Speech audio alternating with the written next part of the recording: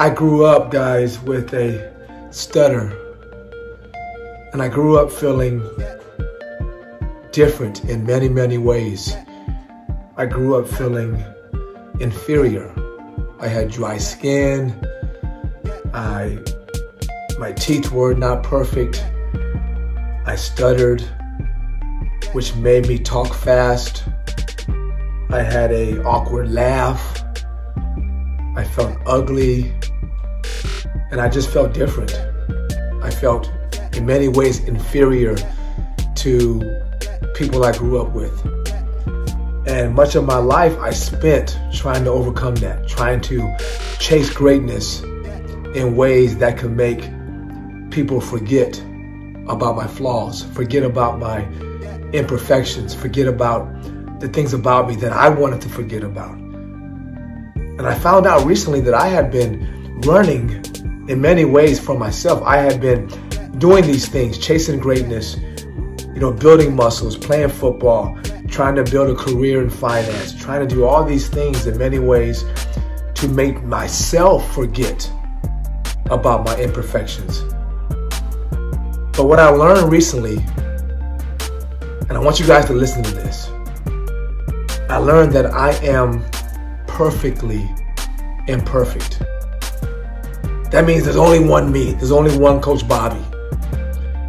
And all of it is part of who I am. All of it.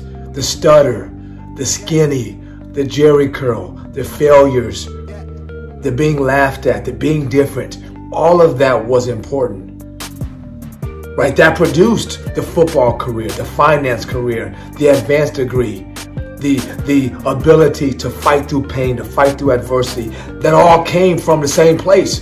So we have to understand that we are, that I am, that you are perfectly imperfect. So whatever you think you got going on, whatever you think that is not right about you, whatever part of you don't like, whatever part of you want to change, is beautiful because it's you. There's only one you. There's only one you. There will not be another one of you. There was never one of you before you. And so whatever your flaws are, whatever you think that's wrong about you, I'm here to tell you it's not. You are perfectly imperfect.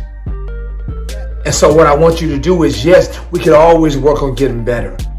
I want you to always embrace BTY, always embrace better than yesterday, always honor the journey, always honor the hours of the process. But don't forget that all of it is important. That all your struggles, all your insecurities, all your doubt, all your worry, all your frustration, all the parts of you didn't like, it's all part of you, and it's all perfectly imperfect.